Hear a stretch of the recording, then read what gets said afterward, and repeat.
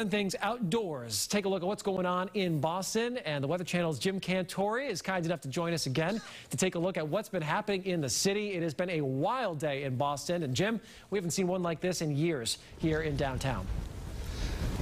Well, we sure haven't. This one's going down in the record books, I think, Eric, by the time all is said and done. It's just a whiteout down here. You mentioned how we're kind of ebbing and flowing in and out of the more intense snow, but still the damage has been done. With Logan coming in at 14.5 now, all we got to do is, clear 20 and top 5 in terms of a daily snowfall here, as you know, and have been talking about. I think the weirdest thing is just not to see anybody out here on a Saturday. I mean, when's the last time that happened, right? But today is obviously a good way to stay home and a good reason to stay home. This is really reminiscent of 2015. Just a light, airy snow that's blowing and drifting around. The difference is we're probably not going to get 70 inches in 4 weeks. So there's room to put this.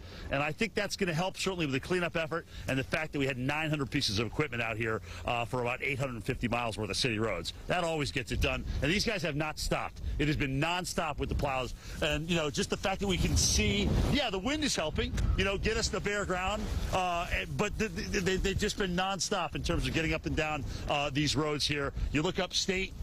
We get a little bit more visibility now. Certainly you can make out the definition of the building, but what else do you see? A plow. There hasn't been one shot that I've done today that has not been a plow in the vicinity, or I haven't heard a plow drop. So they have been absolutely on it, all over it. So let's just say we have 14, 15 inches in the city. How do you find that? I mean, I walk out here, you go from nothing to a little bit of a drift that's just under knee high. All right, Eric? So, yeah, this is more like it. You think, oh, wow, this isn't 14. This is more like 18 inches here. But then you walk down again into another shallow part where it's only about 6 inches high. Yeah, but it's deep out here in the city. So many of our viewers have been asking the same question. They're saying, how do I measure this? Because, like what you're showing there, you go in and out of these drifts. It's such a powdery snowfall.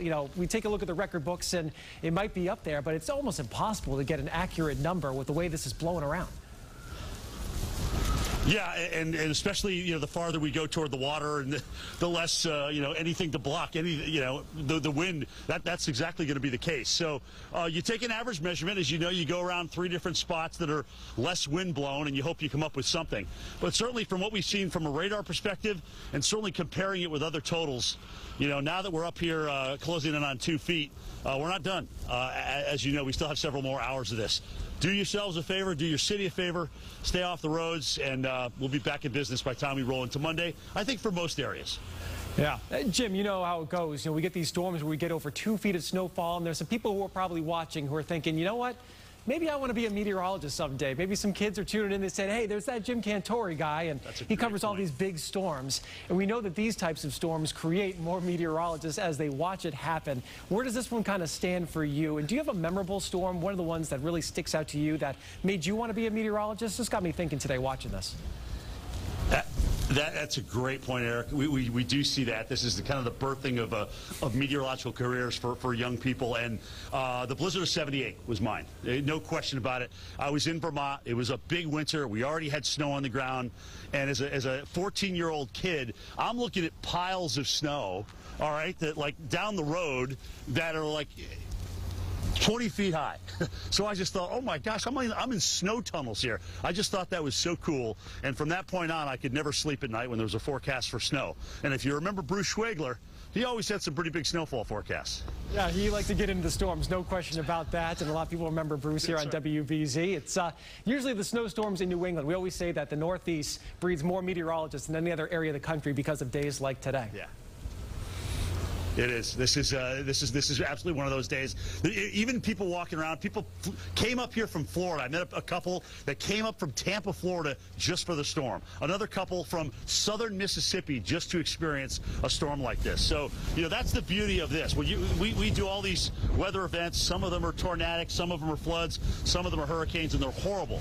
They ruin people's lives forever. But typically in a situation like this, where we don't have big storm surge and big loss of life, it's pleasant. I think it's a pleasant experience for most. Unless, of course, you're one of those 100,000 that are without power right now. That's not too pleasant. Yeah, there are always two sides of the coin there for sure, but the winter storms tend to provide a little bit more levity compared to some of those other events like you mentioned, the tornadoes, the hurricanes, things of that nature. And I know I talked to a couple of people. One of our friends, meteorologist down in South Carolina, Ed Petrosky, is visiting as well. He did a kind of a work swap. He said, hey, I want to go up to Boston and cover a snowstorm. I haven't experienced a blizzard before. So throughout the community of meteorologists as well, there's people coming in from other parts of the country who just want to experience. I don't know how many of our viewers share that same feeling today, but I bet at least a few do.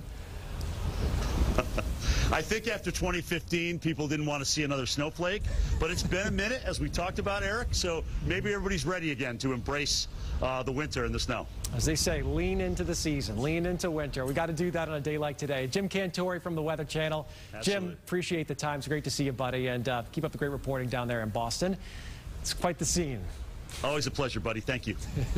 All right, so that's Jim from the Weather Channel, the Can Man, checking out the sights of Boston. We all know that when there's a big storm brewing, you take a look at where Jim might be heading, and you know that's going to be one of the bullseyes. And today, Boston, the bullseye. As forecast, we get to eastern Mass, that band. Some towns going over 2 feet, maybe 3 feet before the day is done in a couple of spots. So Lisa and David, it's a pretty memorable storm.